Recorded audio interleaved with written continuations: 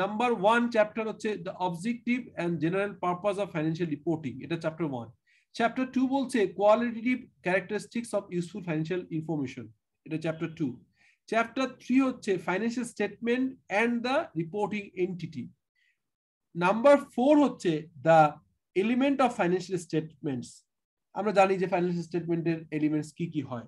তারপরে নাম্বার 5 হচ্ছে recognition and D-recognition. Number 6 হচ্ছে মেজারমেন্ট। নাম্বার 7 হচ্ছে presentation and disclosure, and number 8 হচ্ছে concept of capital and capital maintenance. So এই যে হেডিং দেখে কারোর কোনো অবজারভেশন আছে যে আসলে কি বলার চেষ্টা করছে, বা আপনারা এই বিষয়ে কোনো কোশ্চেন আছে কারো কোনো? এনি কোশ্চেন, কোনো জিজ্ঞাসা, কোনো কমেন্ট?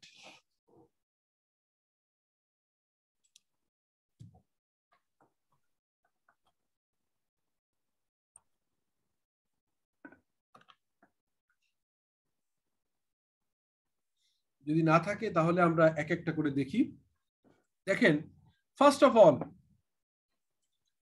অল হচ্ছে objective of the financial reporting. Financial reporting objective কি হবে এটা আমরা জানি, সবাই জানি। আমরা যারা এখানে এই সেশনটাতে পার্টিসিপেট করছি, আমরা সবাই জানি যে আসলে to provide financial information, useful to কাদের জন্য, কাদের লাগে ফাইন্যান্সিয়াল ইনফরমেশন? ইনভেস্টরস, এদের লাগে। লেন্ডার্স, যারা আমাদেরকে ফান্ডিং দেয়, সেটা ব্যাংক হইতে পারে, ভেঞ্চার ক্যাপিটাল হইতে পারে, অন্য কোনো নন ব্যাংকিং ফাইন্যান্সিয়াল ইনস্টিটিউট হইতে পারে, গভর্নমেন্ট কোনো বডি হইতে পারে, যারা আমাদেরকে টাকা দেয়, ধার দেয়। এবং আদার যে ক্রেডিটর, মানে হচ্ছে যে আমরা ইম্পোর্ট করার সময় এক সময় ডেফার এসি করি, অথবা আমাদের লোকাল যারা আমাদেরকে বাকিতে প্রোডাক্ট দেয়, আমাদের সাপ্লায়াররা, আমাদের ক্রেডিটররা, তো এরা কোন বেসিসে আপনাকে লোন দিবে? আপনার ফাইন্যান্সিয়াল স্টেটমেন্টের প্রপার যদি তারা দেখে যে এই ফাইন্যান্সিয়াল স্টেটমেন্টটাকে অ্যানালাইজ করে বোঝা যাচ্ছে যে গোয়িং কনসার্ন নিয়ে কোশ্চেন আছে, তখন নিশ্চয়ই ইনভেস্টররা তার টাকা ফেরত চাইবে, লেন্ডার যারা বাকি আপনাকে টাকা ধার দিয়েছে তারাও ফেরত টাকা নিয়ে নিতে চাইবে, ক্রেডিটররা ক্রেডিট দিবে না। সো এই যে to provide financial information to useful for the investor, লেন্ডার্স and other creditors. কেন এটা, কারা, প্রথম হচ্ছে কারা এটা দরকার, আর কেন দরকার? টু টেক দেয়ার ডিসিশন, আপনাকে বাকি দিবে কি দিবে না, আপনাকে ব্যাংক লোন দিবে কি দিবে না, ইনভেস্টররা কি ফার্দার ইনভেস্ট করবে কি করবে না, নাকি ইনভেস্টমেন্ট তুলে নিবে, ফেরত নিয়ে নিবে, নাকি শেয়ার সেল করে দিবে। হ্যাঁ, এই জিনিসগুলো আসলে করবে কি করবে না, এই যে ইনফরমেশনগুলো জেনে তারা এই নলেজেবল ডিসিশন নিবে, সেই জিনিসগুলোকেই বলা হয় financial reporting. What to report? Economic resource and claims. IFRS conceptual ফ্রেমওয়ার্কে বলা আছে, তাহলে কি রিপোর্ট করবে? Economic resource and claims. Resources আমরা জানি মানে হচ্ছে অ্যাসেট, আর ক্লেইমস মানে লায়াবিলিটি।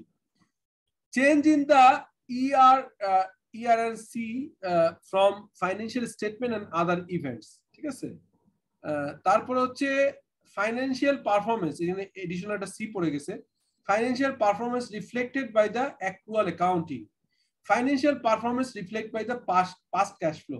সো আলটিমেটলি খুবই জেনারেলি কথাটা বলা আছে, আমরা তো IAS IFRS আরো বেটার জানবো, বাট যদি বলা হয় যে চ্যাপ্টার 1 এর কন্টেন্ট কি of the conceptual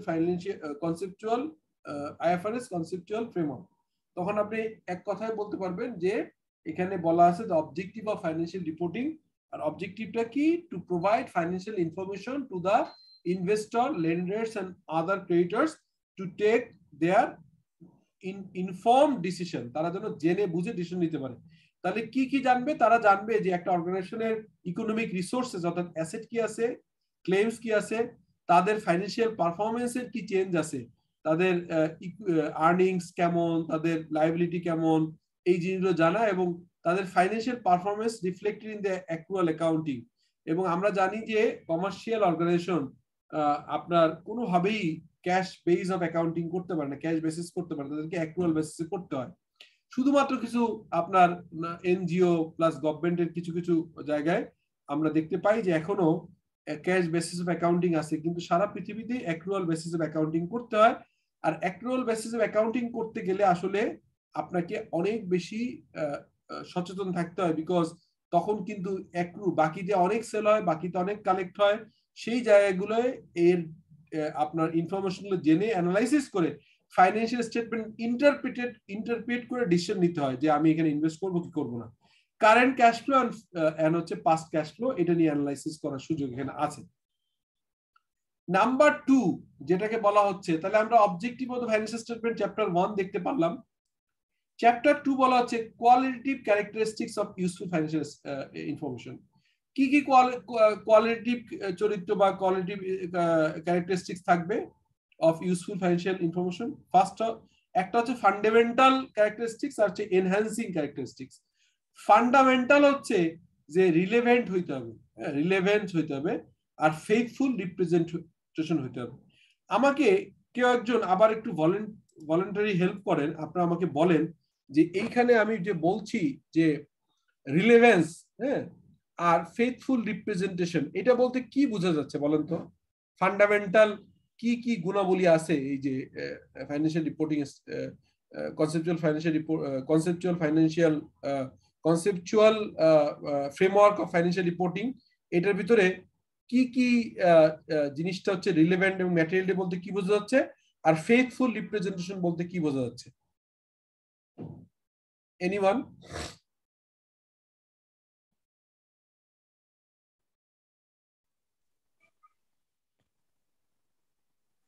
sir, relevance বলতে বোঝাচ্ছে যেই ইনফরমেশনটা ইউজারের ডিসিশন মেকিং কে ইম্প্যাক্ট করার মতো ক্ষমতা রাখে, সেটা হলো সেই ইনফরমেশনটাকে আমরা বলবো রেলিভেন্ট। আর ফেইথফুল রিপ্রেজেন্টেশন আমরা বলবো সেই ইনফরমেশনটাকে যেটাকে কোনো স্ট্যান্ডার্ডের এগেইনস্টে ভেরিফাই করা যায়। ওকে ওকে, না is very good, very good. Exactly একটা সিম্পল উদাহরণ দিই, সেটা হচ্ছে রিলেভেন্সটা কি। ধরেন আমি যদি একটা ফাইন্যান্সিয়াল স্টেটমেন্ট তৈরি করি, তাহলে যদি আমি কোনো একটা খরচকে যদি দেখাই যে আগের পিরিয়ডে, আমি একটা আর একটা অন্য লেভেল উদাহরণ দিই, যে আমরা জানি যে আমরা সারা বছরের জন্য স্টেশনারি একবারে কিনে ফেলি। সো স্টেশনারি কে আমরা কিন্তু দুই ভাবে ট্রিট করতে পারি। একটা হতে পারে যে আমরা স্টেশনারি কিনে একবারে এটাকে ইনকাম স্টেটমেন্টে খরচ দেখিয়ে দিলাম, হ্যাঁ, এরপর তো ধরেন একটা আপনার সময় ধরে এটা ইউজ হবে, খুব স্বাভাবিক, তাই না? আবার একটা হইতে পারে না, আমি এটাকে রিপোর্টিং এ এটাকে আমি initially as a current asset হিসেবে নেই এবং পরবর্তীকালে কনজাম্পশন দেখাবো। এখন কোনো অর্গানাইজেশনে যদি কোনোবার এটা দেখায় যে যত রকম আপনার এভরি 3 মান্থসে তারা যে ইনভেন্টরি গুলো, সরি স্টেশনারি ইনভেন্টরি কিনছে, তারা যদি এটাকে সবসময় দেখায় দিয়ে আসা থাকে যে ইনভেন্টরির পার্ট কি থাকে, finish good, WIP work in progress, তারপর হচ্ছে বেসিক র মেটেরিয়াল, প্যাকেজিং র মেটেরিয়াল এবং স্পেয়ার পার্টস এবং স্টেশনারিজ এর একটা ইনভেন্টরি যদি থাকে, তাহলে এক বছর আমি দেখালাম এটা হচ্ছে ইনভেন্টরি আকারে মানে কারেন্ট অ্যাসেট, আরেক বছর দেখালাম ফুল কনজাম্পশন। এই জায়গায় ইররিলেভেন্ট হয়ে গেল। আমি যদি মনে করে থাকি যে আমি আমার 30,000 টাকার একটা খরচকে, যেটা আমার এক বছরের বেশি এটার থেকে বেনিফিট পাবো, এইটাকে এক বছরের বেশি সময় ধরে এটাকে কনজিউম করা যাবে এবং তার ভ্যালু 30,000 টাকার উপরে, এরকম যদি কোনো জিনিস হয়, তাহলে যদি এটাকে আমি অ্যাসেটের জন্য ক্যাপিটালাইজ করে থাকি, তাহলে প্রতি বছর ওই থ্রেশহোল্ডের ওইটাকে আমি অ্যাসেট হিসেবে ক্যাপিটালাইজ করতে হবে। আদারওয়াইজ এটা ইরিলেভেন্স হয়ে যাবে। এক বছরে আমি 30,000 টাকার জিনিসকে অ্যাসেট দেখিয়েছি, আর এক বছর 40,000 টাকাকে দেখিয়েছি, আর এক বছর 25,000 টাকাকে দেখিয়েছি, তখন কিন্তু এই যে ইরিলেভেন্স হয়ে যাবে, কম্পারেবিলিটি থাকবে না, তখন কিন্তু সৌন্দর্য থাকবে না। আর faithful representation is simple, you need to B present your best, ultimate একটা ভিতরে একটা অনেস্টি থাকতে হবে যে আমি যেটা প্রেজেন্ট করছি এটা ফেইথফুলি প্রেজেন্ট করছি এবং এটার মিনিংটা ডিস্টর্টেড না, এবং আমার জানা মতে এটা প্রপার প্রেজেন্টেশন হচ্ছে, প্রপার রিপ্রেজেন্টেশন হচ্ছে। সো এটা একটা গেল, এটা হচ্ছে বেসিক ফান্ডামেন্টাল কোয়ালিটি, রিলেভেন্ট হইতে হবে এবং ফেইথফুল রিপ্রেজেন্টেশন থাকতে হবে, হ্যাঁ, এটা একটা ফান্ডামেন্টাল ক্যারেক্টারিস্টিক্স অফ আপনার হচ্ছে IFRS ফ্রেমওয়ার্ক। এরপরে বলছে যে এনহ্যান্সিং কি কি আছে, কম্পারেবিলিটি, এই রিলেভেন্সের সাথেই কিছুটা যায়, কম্পারেবিলিটি থাকতে হবে। যেমন আমরা দেখেন ইপিএস যখন করি তখন ইপিএস এর সাথে আমরা বেসিক ইপিএস করি একটা, আর একটাকে বলি ডাইলুটেড ইপিএস। কেন বেসিক ইপিএস, কেন ডাইলুটেড ইপিএস করা হচ্ছে? কারণ হচ্ছে যে আমরা জানি যে ইপিএস হচ্ছে অর্ডিনারি আউটস্ট্যান্ডিং এভারেজ শেয়ারের উপরে ইনকামের ভাগ আসে, কিন্তু অনেক ক্ষেত্রে আমরা দেখতে পাই যে ফিউচারে কনভার্টেড হইতে পারে, অর্থাৎ যেসব সিকিউরিটিজ গুলো হচ্ছে এখন ডেট নেচারে, নট ইকুইটি সিকিউরিটি, এটা কনভার্ট হইতে পারে। সেই কনভার্ট হইতে গেলে হলে নাম্বার অফ শেয়ার বেড়ে যাবে, weighted average number of share বেড়ে যাবে, weighted average number of share বাড়লে ইপিএস কিন্তু কমে যাবে। সো আলটিমেটলি এইটাকে প্রপারলি যাতে করে সামনের বছরগুলোতে এইখানে যারা ইনভেস্ট করবে তারা যাতে করে জেনে উইলিংফুল নোয়িংফুল ডিসিশন নিতে পারে, যেই কারণে কিন্তু ডাইলুটেড ইপিএস করা হয়। সো এটা কেন করা হয়? বেটার কম্পারেবিলিটির কারণে। তারপরে কি ভেরিফায়াবিলিটি, যেটি ওই যে ফেথফুল রিপ্রেজেন্টেশন একটা এক্সটেন্ডেড এনহ্যান্সিং কোয়ালিটি, যেটি হচ্ছে সোনিয়া ম্যাডাম বলছিলেন যে ভেরিফায়াবিলিটি হতে হবে। ভেরিফায়াবিলিটি কিরকম হয় আমরা জানি, ভেরিফায়াবিলিটি খুব ইন্টারেস্টিং, সেটা হচ্ছে top to bottom and bottom to top. অর্থাৎ আপনি যদি ব্যালেন্স শিটে যান, হ্যাঁ, আপনার স্টেটমেন্ট অফ ফাইন্যান্সিয়াল পজিশনে যান, ওইখানে যদি আপনি একটা অ্যাসেটকে দেখেন, অ্যাসেট, সেই অ্যাসেটের ওইখানে দেখে আপনি ওইখানে ধরেন আপনি দেখলেন যে এই বছরের অ্যাসেটে এনহ্যান্স হয়েছে, অ্যাসেটে এডিশন হয়েছে হচ্ছে 10 কোটি টাকা। আপনি গত বছরের ব্যালেন্স শিট থেকে এই বছরের ব্যালেন্স শিটে চেঞ্জ আছে 10 কোটি টাকা। এই যে 10 কোটি টাকা বাড়লো, এই 10 কোটি টাকা মানে ট্র্যাকিং করা যাবে, এটাকে চেক করা যাবে, ক্রস চেক করা যাবে। তাহলে কি করবেন? ওই যে ব্যালেন্স শিটের ফেসে যে চেঞ্জ আসছে, এটা দিয়ে আপনি অ্যাসেট শিডিউল চেক করতে পারবেন। অ্যাসেট শিডিউল চেক করার পরে আপনি এখান থেকে ট্রায়াল ব্যালেন্স হয়ে, লেজার হয়ে, ইভেন আপনি জার্নাল গুলো পর্যন্ত দেখতে পারবেন। Similarly journal two জার্নালের impact balance শিটে দেখা যায়, যে একটা জার্নাল হয়েছিল, ইম্প্যাক্টটা যে ব্যালেন্স শিটে কোথায় পড়ছে। এই ধরনের একটা ভেরিফায়াবিলিটি, কস্ট ভেরিফায়াবিলিটি থাকতে হবে। Timeliness is very important. আমরা জানি যে কোম্পানি অ্যাক্টেও বলা আছে যে আপনার ফাইন্যান্সিয়াল স্টেটমেন্ট 9 মাসের পুরনো, 9 মাসের ম্যাক্সিমাম 9 মাসের পুরনো হতে পারবে। অর্থাৎ ফাইন্যান্সিয়াল ইয়ার শেষ করার 9 মাসের ভিতরে এজিএম করতে হবে, যেখানে আপনার ফাইন্যান্সিয়াল স্টেটমেন্টের অ্যাপ্রুভাল নিতে হবে from the general members of the organisation of the company. So এই টাইমলিনেস, এখন 2 বছর পরে ফাইন্যান্সিয়াল স্টেটমেন্ট প্রেজেন্ট করলে এটা টাইমলিনেস এর হবে না, এবং এটার কোনো ভ্যালু, এটার কোয়ালিটি কমে যাবে। আন্ডারস্ট্যান্ডেবিলিটি থাকতে হবে। আমরা জানি একটা জিনিস আপনাদেরকে বলি, সেটা হচ্ছে সারা পৃথিবীতে যখন গুডস এন্ড সার্ভিস নিয়ে কোশ্চেন আসছে, তখন দেখা গেছে গুডস গুলো কিন্তু বাউন্ডারি লেস হয়ে গেছে। ওপেন ইকোনমি আমরা দেখছি সেই 90 এর পর থেকেই এই কথাটা দেখে আসছি। তার মানে হচ্ছে আমাদের দেশের আড়ঙের একটা বাচ্চা কিশোর শিশুর একটা হয়তো একটা আপনার শো পিস, সেটা হয়তো হোয়াইট হাউসে আছে, আপনি ইউ নেভার নো, সেটা তো হোয়াইট হাউসে কিন্তু এটা হয়তো ঝুলানো আছে বা ডিসপ্লে করা আছে। সো পৃথিবী এখন গ্লোবাল ভিলেজ, কিন্তু আমরা দেখি যে সার্ভিসটাও গ্লোবাল ভিলেজ করা দরকার। তো যখন সারা পৃথিবীতে এই সার্ভিসটাকে গ্লোবালাইজ করার চেষ্টা করা হলো, তখন ব্যারিয়ার আসছে যে এক এক দেশের এডুকেশন এক এক স্ট্যান্ডার্ড। যেমন আপনার ডক্টর হিসেবে বাংলাদেশ থেকে ডাক্তারি পাশ করে যাওয়ার পরে ইংল্যান্ডে যে আবার ডাক্তারি পড়তে হয়, পুরোটা না পড়লে একটা সার্টেন অংশ পড়তে হয়। বাট যদি বলেন অ্যাকাউন্টেন্ট, তাহলে বাংলাদেশের অ্যাকাউন্টেন্টটা সরাসরি কিন্তু মেম্বারশিপ নিতে পারে Australia, Canada, USA, UK. Y? Because এখানে আমাদের ল্যাঙ্গুয়েজটা ইউনিফাইড, হারমোনাইজ এবং ইজি, একজন ইজি এবং আন্ডারস্ট্যান্ডেবল। অর্থাৎ আগে যে টি ফরম্যাট ছিল, এরকম করে অ্যাসেট এবং লাইবিলিটি, বাম পাশে থাকতো হচ্ছে যে অ্যাসেট এবং ডান পাশে লাইবিলিটি। এই যে অ্যাসেট লাইবিলিটি টি ফরম্যাট থেকে এসে স্টেটমেন্ট ফরম্যাটে আসছে। ওয়াই? বিকজ এটাতে আন্ডারস্ট্যান্ডেবিলিটি বাড়ে, অর্থাৎ যে user of the financial statement they can understand clearly. এই আন্ডারস্ট্যান্ডেবিলিটি is very important, is enhancing qualitative characteristics of financial information. So এটা আমরা বুঝতে পারলাম। এরপরে আসেন দ্য নাম্বার 3, চ্যাপ্টার 3। চ্যাপ্টার 3 তে কি বলা আছে? চ্যাপ্টার 3 তে বলা আছে হচ্ছে financial statement and reporting entity. So statement আমরা জানি রিপোর্টিং হতে পারে statement of financial position, statement of financial performance and other statement. Statement of financial position মানে হচ্ছে ব্যালেন্স শিট, যেখানে অ্যাসেট, লায়াবিলিটি, ইকুইটি থাকবে। আদার স্টেটমেন্ট অফ কম্প্রিহেনসিভ পারফরমেন্স সেটা হচ্ছে ইনকাম এবং এক্সপেন্স, এন্ড আদার স্টেটমেন্ট থাকবে হচ্ছে ইনফরমেশন অ্যাবাউট এলিমেন্টস, মানে হচ্ছে যে কি কি আপনার রিপোর্টিং এর ডিসক্লোজার গুলো এখানে থাকবে, ক্যাশ ফ্লো থাকবে, ক্যাশ ফ্লো স্টেটমেন্টও এই আদার ইয়ে থাকবে, contribution contribution and distribution. Contribution and distribution মানে হচ্ছে আপনার হচ্ছে আমরা যে চেঞ্জ ইন ইকুইটি স্টেটমেন্ট করি ওইটাকে বলা হয় statement of contribution and distribution from the owners. অর্থাৎ ওনাররা যখন ক্যাশ ফ্লো ইনজেক্ট করে, যখন ক্যাপিটাল দেয়, তখন আবার কন্ট্রিবিউশন হয় অর্গানাইজেশনে ফ্রম দ্য ওনার্স পার্ট। আর যখন তারা টাকা তুলে নিয়ে যায় তখন এটাকে বলা হয় হচ্ছে মূলত ডিস্ট্রিবিউশন, মানে টাকা তুলে নিল। ঠিক আছে, সো এটাই হচ্ছে। আর অ্যাজাম্পশন এন্ড এস্টিমেট থাকে, আমরা জানি যে আমাদের যতগুলো আপনার ইয়ে থাকে, যেটাকে বলা হয় হচ্ছে যে নোটস টু দ্য ফাইন্যান্সিয়াল স্টেটমেন্টে আমরা বেশ কিছু অ্যাজাম্পশন এস্টিমেট করতে হয়। আর রিপোর্টিং পিরিয়ড, আমাকে কেউ একজন বলেন তো যে রিপোর্টিং পিরিয়ড বলতে কি বোঝা যায়, বা আইএফআরএস বা আইএস এর রিপোর্টিং পিরিয়ড সম্পর্কে কি বলা আছে?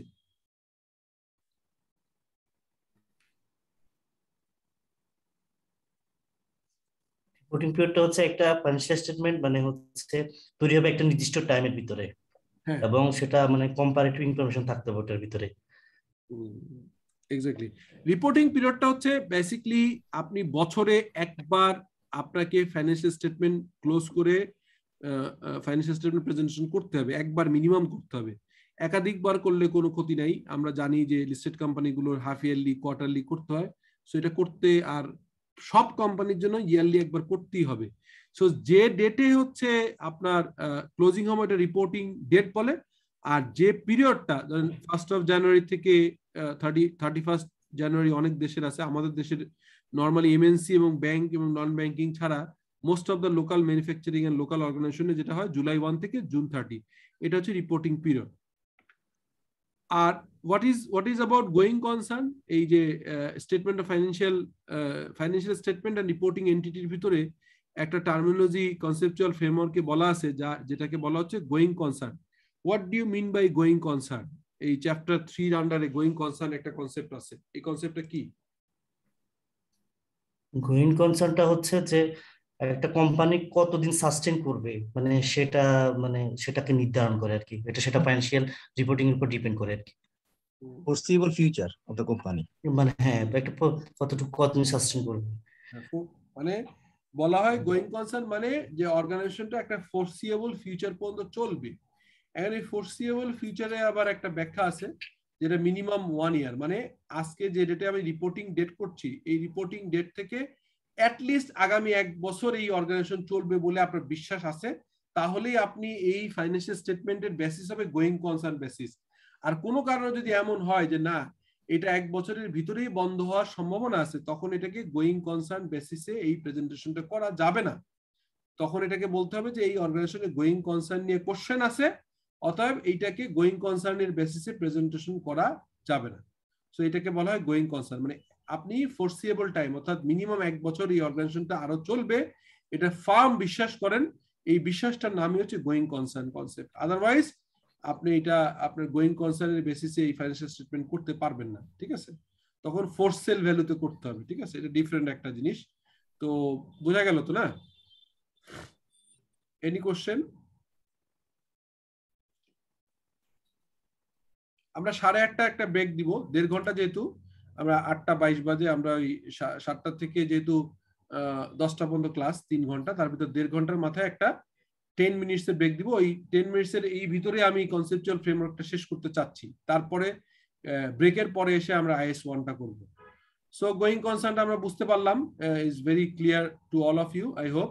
এরপর রিপোর্টিং এন্টিটি হয় হচ্ছে মূলত সিঙ্গেল কোম্পানি রিপোর্টিং এন্টিটি হয়, তার পোর্শন অফ এন্টিটি হয়। পোর্শন অফ এন্টিটি বলতে কি বোঝা যায় বলেন তো? একটা প্রতিষ্ঠানের পার্শিয়াল কিভাবে করে বলেন তো? Have you any idea? যে আমি তো জানি সিঙ্গেল কোম্পানির একটা ফাইন্যান্সিয়াল স্টেটমেন্ট হবে, তো তাহলে পোর্শন অফ দ্য এন্টিটি কিরকম হয়? পোর্শন অফ অ্যান এন্টিটি একটা কোম্পানির একটা অংশ নিয়ে কিভাবে রিপোর্টিং করে, এটা কি বোঝা যাচ্ছে? কমন সেন্সে কি বলে আমাদের? ডিফারেন্ট বিজনেস সেগমেন্ট থাকতে পারে একই একই প্রতিষ্ঠানের? একদমই, একদম পারফেক্ট। সেটা হচ্ছে বিজনেস সেগমেন্ট থাকতে পারে, ডিফারেন্ট ডিফারেন্ট প্রোডাক্ট, অথবা রিজনাল সেগমেন্ট থাকতে হবে, যে না একটা কোম্পানি বাট এটার 3টা জায়গায় অপারেশন আছে, একটা বাংলাদেশ, একটা ইন্ডিয়া, আর একটা শ্রীলঙ্কা। তো এই শ্রীলঙ্কার জন্য একটা বিজনেস সেগমেন্ট বা একটা এন্টিটি, মানে যদিও কনসোলিডেট হবে একটা কোম্পানির আন্ডারে 3 দেশে অপারেশন, কিন্তু আমরা সেপারেটলি সেগমেন্ট রিপোর্টও করতে পারি। সেগমেন্ট রিপোর্টিং এর ফর্মুলা হচ্ছে এটা, আমরা দেখবো IFRS 8-এ ক্লিয়ারলি বলা আছে যে কিভাবে এটা করতে হয়। তো এটা আমরা দেখলাম। আরেকটা হয় হচ্ছে কনসোলিডেটেড ফাইন্যান্সিয়াল স্টেটমেন্ট। সেটা হচ্ছে যখন একাধিক কোম্পানি হয় এবং একাধিক কোম্পানির ভিতরে আবার একটা রিলেশনশিপ থাকতে হয়, এটাকে বলা হয় parent and subsidiary relationship. What is parent and subsidiary? যখন একটা কোম্পানি আর একটা কোম্পানির কন্ট্রোল ওন করে। আগে ছিল হচ্ছে বলা হয়তো যে সিগনিফিকেন্ট ওনারশিপ, অর্থাৎ 50% এর বেশি কিনলেই এটা ধরে নেওয়া হয়তো যে একটা কোম্পানি একটা কোম্পানির সাবসিডিয়ারি হবে।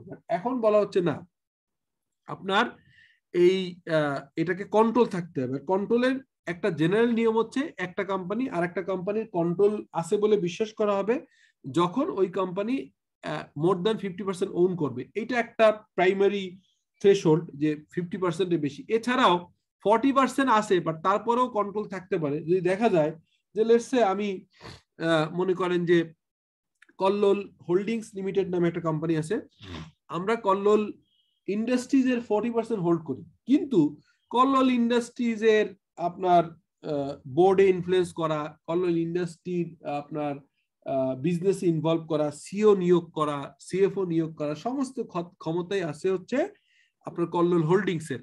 তখন কিন্তু এই কল্লোল হোল্ডিংস কে 50% এর কম থাকার পরেও কিন্তু ইনফ্লুয়েন্স আছে, সরি ইনফ্লুয়েন্স না, কন্ট্রোল আছে বলা যাবে। এবং কন্ট্রোল থাকলে তখন এটাকে কনসোলিডেটেড ফাইন্যান্সিয়াল স্টেটমেন্ট তৈরি করা হয়।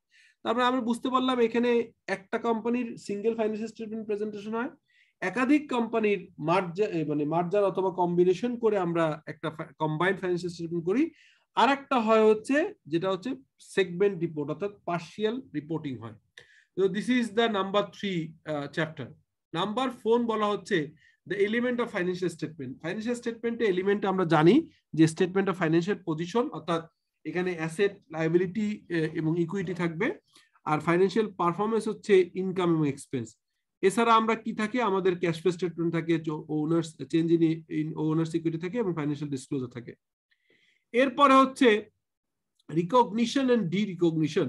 এখানে অনেকগুলো কথা বলা আছে, আমি সিম্পলিফাইড বলতে চাই। রিকগনিশন হচ্ছে এই রিকগনিশনের কথা হচ্ছে inclusion of an element of financial statement in the statement of financial position or statement of financial performance. অর্থাৎ কি রিকগনিশন হবে, আপনি একটা টাকা দিলেন, হ্যাঁ আপনারা টাকা দিলেন, আমি একটা উদাহরণ দিই তাহলে আমার মনে হয় বুঝতে সুবিধা হবে।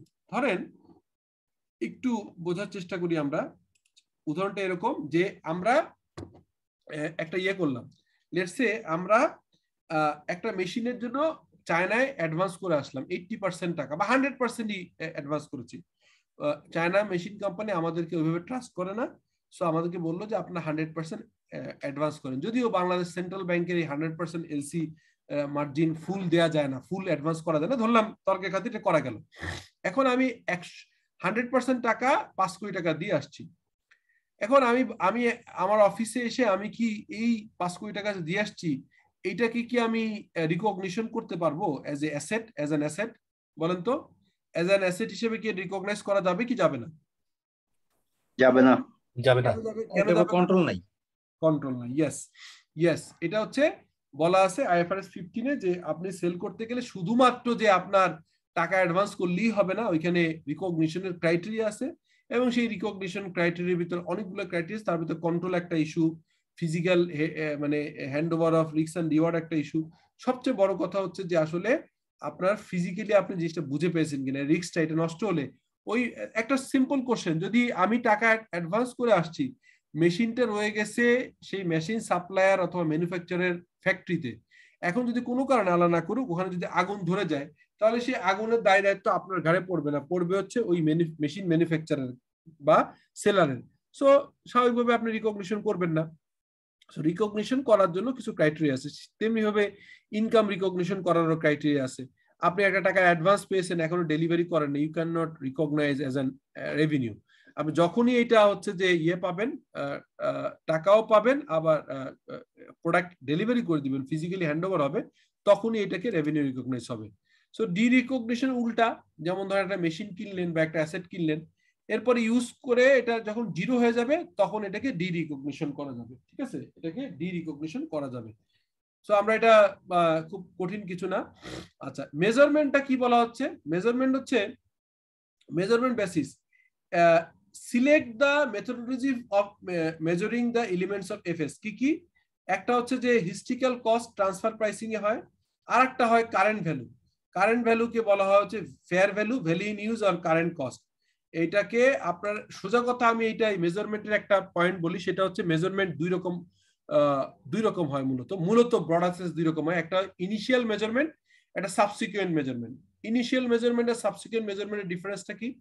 যখন আমি একটা অ্যাসেট কিনি, সেই অ্যাসেটটা কেনার পরে এর সংশ্লিষ্ট সমস্ত ইনস্টলেশন, কমিশনিং, ইরেকশন, এই খরচ এবং এর যে মেশিনটাকে ডেলিভারি খরচটা সহ যে খরচটা হয়, এটাকে আমরা বলি হচ্ছে ইনিশিয়াল মেজারমেন্ট। পরবর্তীকালে বছর শেষে এসে এটাকে আবার ডেপ্রিসিয়েশন চার্জ করা হয়, নতুন করে কোনো এডিশন হয়েছে কিনা, অ্যাসেট এডিশন হয়েছে কিনা, এইগুলো দেখা হয়। এইগুলোকে বলা হয় হচ্ছে সাবসিকুয়েন্ট মেজারমেন্ট। এখন এই সাবসিকুয়েন্ট মেজারমেন্টের সময় এসে আমরা ফেয়ার ভ্যালুতেও করতে পারি, কস্ট ভ্যালুতেও করতে পারি। এটাকে বলা হয় IAS 16 এ বলা হচ্ছে কস্ট মডেল আর রিভ্যালুয়েশন মডেল। এটা আমরা সামনে দেখব, এটা খুব জটিল কিছু না, আপনারা জানেন যে এটা আসলে এই মডেলটা চেঞ্জ হয়। এখানে fair value, value in use বলা হচ্ছে। ভ্যালু ইন ইউজ মানে হচ্ছে এটা ইউজ করে ভবিষ্যতে কত টাকা পাবো। এটা ইম্পেয়ারমেন্ট যখন আমরা করি, IAS 36 যিনি দেখাবেন ওইখানে এটা দেখাবেন। যদি কোনো কারণে এটা উনি ডিটেইল না দেখেন, I will try to share. সেটা হচ্ছে IAS 36 এ বলা হয় ইম্পেয়ারমেন্ট। ইম্পেয়ারমেন্টের সময় আমরা দেখতে হয় যে একটা অ্যাসেটের কত হিস্ট্রিক্যাল কস্ট বা রিভ্যালুয়েশন ভ্যালুতে কয় টাকা কস্ট। একটা অ্যাসেটের দাম ধরলাম 100 টাকা। এখন এইখানে এসে দেখবো যে এই মেশিনটা বাজারে বিক্রি করতে গেলে কয় টাকা পাবো, যেটাকে ফেয়ার ভ্যালু বলে। হ্যাঁ, ফেয়ার ভ্যালু হচ্ছে আপনার লেস সেলিং এক্সপেন্ডিচার, মানে এটা বিক্রি করতে কয় টাকা খরচ হবে এটা বাদ দিয়ে যে টাকাটা, সেটাকে ফেয়ার ভ্যালু। আর একটা value in use. Value in use মানে হচ্ছে এই মেশিন ইউজ করে ভবিষ্যতে যত টাকা পাবেন সেইটাকে প্রেজেন্ট ভ্যালু করে যে অ্যামাউন্ট আসবে সেটা ভ্যালু ইন ইউজ বলে। সো ভ্যালু ইন ইউজ এবং ফেয়ার ভ্যালু, এই দুটোর ভিতর বড়টার সাথে কম্পেয়ার করতে হবে আপনার বুক ভ্যালুতে কত টাকা আছে। যদি দেখা যায় বুক ভ্যালুতে 100 টাকা আর ভ্যালু ইন ইউজ অথবা ফেয়ার ভ্যালুতে 80 টাকা আসছে, তাহলে বুঝতে হবে যে আপনার অ্যাসেটটা 100 টাকা ক্যারিং ভ্যালু দেখালেও এটা ক্যারিং ভ্যালু 100 টাকা নাই, এটার 20 টাকা কমে গেছে। তখন এই 20 টাকাকে ইম্পেয়ারমেন্ট চার্জ করতে হবে, ইম্পেয়ারমেন্ট লস। এটা আমরা IAS 36 এ দেখবো। বাট জাস্ট একটা ওভার একটা ইয়ে দিলাম। এরপরে number 7, presentation and disclosure. Effective communication required, সেটা হচ্ছে আপনার ক্লাসিফিকেশন হচ্ছে গ্রুপ কোম্পানি অথবা সেপারেট কোম্পানি, এটা বলতে হবে। আর আপনার ইফেক্টিভ আপনার যে ডিসক্লোজারে আমরা জানি যে আপনার খুব টু ডিটেইলও করা যাবে না, আবার খুব শর্টও করা যাবে না। স্ট্যান্ডার্ড ফরম্যাটে আপনার স্টেটমেন্ট অফ ফাইন্যান্সিয়াল পজিশন অথবা ব্যালেন্স শিট করতে হবে। এবং সেই প্রেজেন্টেশনের সঙ্গে থাকবে হচ্ছে statement of comprehensive and other income, statement of change in equity, statement of cash flow এবং ফাইন্যান্সিয়াল ডিসক্লোজার থাকবে। সো এই বিষয়গুলো এখানে বলা আছে যে ইফেক্টিভ এটা, এবং প্রপারলি যাতে করে আপনার স্টেটমেন্টের ইউজাররা, ফাইন্যান্সিয়াল স্টেটমেন্টের ইউজাররা যেন প্রপারলি বুঝতে পারে, এটা কিন্তু ইফেক্টিভ কমিউনিকেশন যাতে হয়। এমন হচ্ছে আপনি একটা জিনিস করে রাখলেন, এটা আপনার ইনভেস্টররা বুঝতে পারছে না, এটা হবে না। লাস্ট কনসেপ্ট বিফোর ব্রেক, এটা হচ্ছে যে এই কনসেপচুয়াল ফ্রেমওয়ার্কের লাস্ট ইয়ার, এটাকে বলা হয় হচ্ছে কনসেপ্ট অফ, এটা সবাই একটু মনোযোগ দিয়ে শুনেন, এটাকে বলা হচ্ছে concept of capital and capital maintenance. Concept of capital and capital maintenance সোজা কথা হচ্ছে, এটাকে এক লাইনে বুঝাই দিই, সেটা হচ্ছে দুই ধরনের ক্যাপিটাল থাকে, একটাকে ফাইন্যান্সিয়াল ক্যাপিটাল বলে, একটা ফিজিক্যাল ক্যাপিটাল বলে। ফাইন্যান্সিয়াল ক্যাপিটাল হচ্ছে এটা নমিনাল মনিটারি ইউনিটে হয়, যেমন আপনি অ্যাসেটের ভ্যালু, হ্যাঁ। আর ফিজিক্যাল হচ্ছে আপনার মেশিনের প্রোডাকশনের ক্যাপাসিটি। সো ক্যাপিটাল মেইনটেনেন্সের সোজা কথা হচ্ছে বছর শেষে আপনার ওনাররা যদি আপনাকে 100 টাকা দেয়, তাহলে বছর শেষে 100 টাকা ব্যবসা করে নিশ্চয়ই 90 টাকা 95 টাকা করবেন না। মিনিমাম এটার ইনফ্লেশন আছে না, 100 টাকাটা তো ইনফ্লেশন হয়ে যায়। বছর শেষে তো আপনার 100 টাকার ভ্যালু আর 100 টাকা থাকবে না। টাইম ভ্যালু অফ মানিতে আজকের জিরো পিরিয়ড মানে বছরের শুরুতে 100 টাকা, বছর শেষে মিনিমাম 107-8 টাকা হইতে হবে। সো এই যে মনিটারি ইউনিটে ইনফ্লেশন অ্যাডজাস্ট করার পরে আপনি যদি বলতে পারেন যে আমার 100 টাকার জিনিসটা এখন ইনফ্লেশন অ্যাডজাস্টেড ভ্যালু 107 টাকা, অতএব আমার এই অর্গানাইজেশনের ক্যাপিটাল অর্থাৎ এই অর্গানাইজেশন নেটওয়ার্ক 107 টাকার বেশি আছে, 110, 20, 15, এই যে আপনি লস করলেন না, আপনার ক্যাপিটালটাকে ইনটেক রাখলেন, ফাইন্যান্সিয়াল ক্যাপিটাল, এইটাকে বলা হয় concept of capital and capital maintenance. এটা গেল ফাইন্যান্সিয়াল ক্ষেত্রে। ফিজিক্যাল কি? ফিজিক্যাল হচ্ছে প্রোডাকশন ক্যাপাসিটি। লেটস সে ধরেন একটা মেশিন প্রডিউস করতে পারে, হ্যাঁ, একটা মেশিন প্রডিউস করার ক্ষমতা আছে মনে করেন যে হচ্ছে 100 ইউনিট বছরের শুরুতে।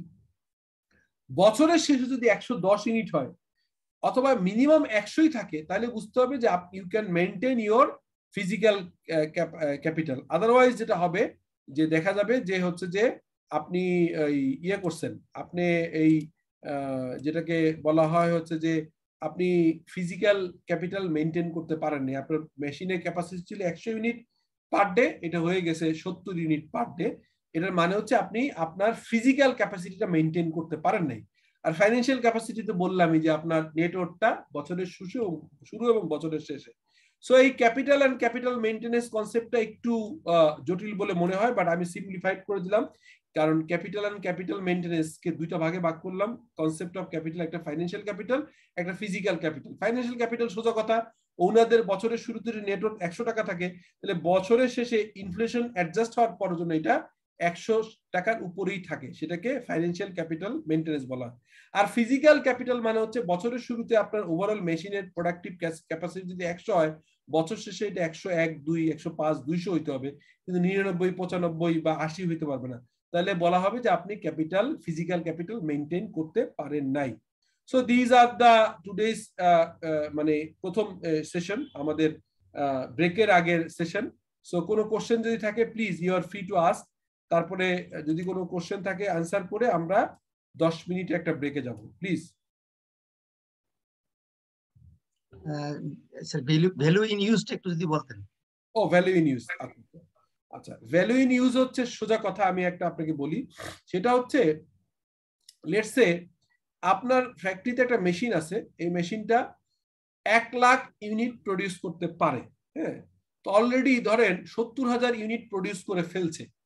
সো এখন যে 1 লাখ ইউনিটের ভিতরে আরো যে 70,000 ইউনিট প্রডিউস করতে পারে, এই প্রডিউস করার যে একটা নিশ্চয়ই একটা আয় এখান থেকে হবে, একটা রেভিনিউ আসবে।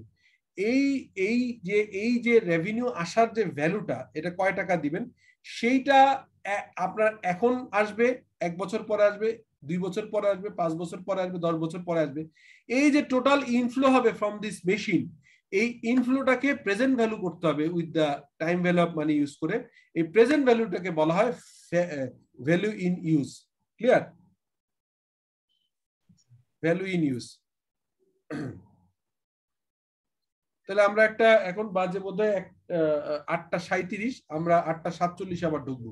আপনারা লাইন থেকে ক্রস করে যেন না, একটু মিউট করে আপনার এই মিউট করে এবং ইয়েটা ছবিটা প্রয়োজনে আপনি ইয়ে করে দেন, তারপরে আপনি জানেন। Thank you. 10 মিনিটসের ব্রেক। আসসালামু আলাইকুম।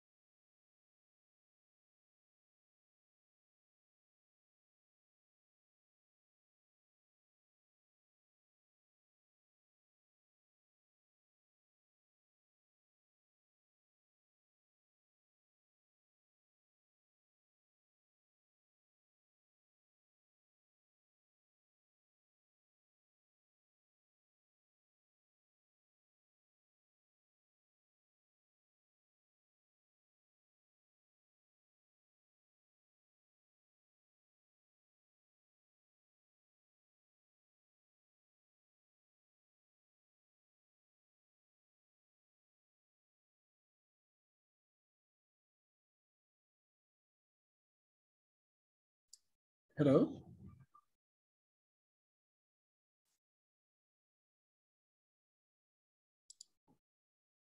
আপনারা সবাই আসছেন? হ্যালো, আসসালামু আলাইকুম স্যার। আসসালাম, জি স্যার। জি স্যার, আমি জি স্যার আসছি। থ্যাংক ইউ, আসছি আমরা। Thank you.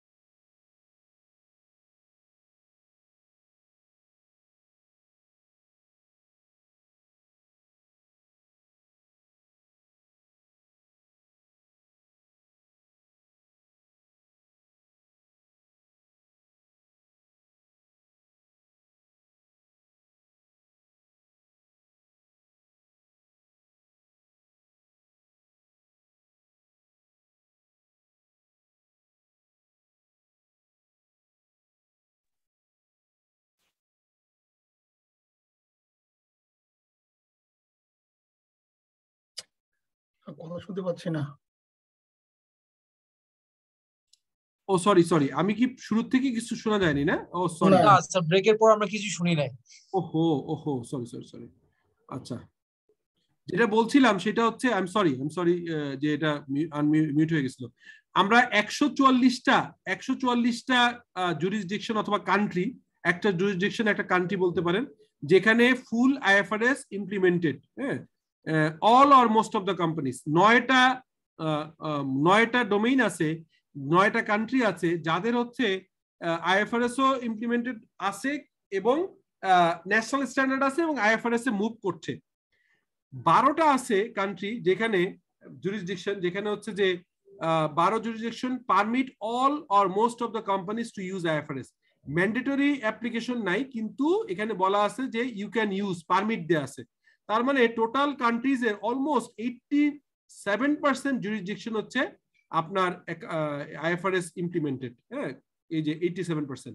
আর একটা জুরিসডিকশন বা একটা কান্ট্রি আছে যেখানে আপনার হচ্ছে one jurisdiction requires IFRS standard for financial institution, bank এবং নন ব্যাংকিং ইনস্টিটিউশনের জন্য এখানে হচ্ছে আপনার এখানে অ্যাপ্লিকেবল, অন্যান্য কোম্পানির জন্য না। সো এই হচ্ছে ওভারঅল সারা পৃথিবীতে আইএফআরএস ইমপ্লিমেন্টেশন একটা তথ্য। আর এখন আমি মানে আমরা তো চলে যাবো IAS 1-এ, তার আগে জাস্ট একটু তথ্য দিয়ে রাখি আপনাদের জন্য। সেটা হচ্ছে বাংলাদেশ, যেটা বলছিলাম, বাংলাদেশ আপনার 1984 সাল থেকে আপনার ফুল আইএফআরএস আপনার ইমপ্লিমেন্টেশন করা হয়েছে এবং বাংলাদেশের জুরিসডিকশনের জন্য রিলেভেন্ট হচ্ছে যারা অ্যাকাউন্টেবল, যারা এর জন্য দায়িত্বপ্রাপ্ত, সেটা হচ্ছে financial reporting council of Bangladesh. Role of the organisation, a government regulatory agency with the responsibilities of standard setting. তাহলে FRC is a government regulatory agency who are responsible to standard setting, financial reporting, monitoring, auditing, practice review of the financial reporting of public interest entities in Bangladesh. What is public interest entity? এটা একটা question. এই কোশ্চেনের answer যদি simplified ওয়েতে দেই, সেটা হচ্ছে আমি একটা কোম্পানি করলাম বা আমি একটা প্রোপ্রাইটারশিপ ফার্ম শুরু করলাম, আমি কোনো ব্যাংক লোন নেই নাই, আমি পাবলিক স্টক মার্কেটে লিস্টেড করি নাই, কোনো আমার কোনো রকম কোনো পাবলিক ইনভলভমেন্ট নাই, তাহলে কিন্তু আমি I am not a public interest entity. But আমি ব্যাংক লোন নিয়েছি অথবা আমার সিকিউরিটিজ স্টক মার্কেটে লিস্টেড, তাহলে আমরা একটা পাবলিক ইন্টারেস্ট এন্টিটি হব। সো এটা ওয়েবসাইট frcbd.org। ফাইন্যান্সিয়াল রিপোর্টিং কাউন্সিলটা তৈরি করা হচ্ছে ফাইন্যান্সিয়াল রিপোর্টিং অ্যাক্টের আন্ডারে। আর হচ্ছে Bangladesh has adopted IFRS standard, all IFRS standard adopt করেছে। আচ্ছা, এই জিনিসগুলো আমরা জানি। আর বলা হচ্ছে যে are all the domestic companies whose securities traded in the public market either required or permit? Yes, Bangladesh's listed company gulo must, you have to maintain the IFRS. If yes, তাহলে হচ্ছে IFRS required or permitted. IFRS কিন্তু permitted আর required। অনেক জায়গায় দেখবেন যে আমি ওইখানে দেখাচ্ছিলাম যে কিছু কিছু কান্ট্রিতে পারমিটেড, এই যে এখানে পারমিটেড, সেটা হচ্ছে 12টা কান্ট্রিতে পারমিটেড বাট নট রিকোয়ার্ড। বাংলাদেশের কনটেক্সটে কিন্তু 87% এর ভিতর আছে, আমরা কিন্তু আমাদেরকে করতেই হবে আমাদের। আর একটা তথ্য বলি, সেটা হচ্ছে সারা পৃথিবীর 27,000 লিস্টেড কোম্পানি IFRS অ্যাডপ্ট করা, এবং সারা পৃথিবীতে 88টা স্টক এক্সচেঞ্জ আছে যেখানে 27,000 সিকিউরিটিজ লিস্টেড কোম্পানি যারা মাস্ট IFRS ইমপ্লিমেন্ট করতে হবে। সো এই জিনিসগুলো আমরা জাস্ট তথ্য আকারে জেনে রাখলাম ফর দ্য ব্যাকগ্রাউন্ড, ব্যাকগ্রাউন্ড আকারে জেনে রাখলাম। সো এটা আমরা দেখলাম। এখন আমরা চলে যাব সোফা, যদি এখানে কোনো কোশ্চেন থাকে ইজ গুড, আর যদি কোশ্চেন না থাকে তাহলে আমরা চলে যাব হচ্ছে আমাদের ইয়েতে,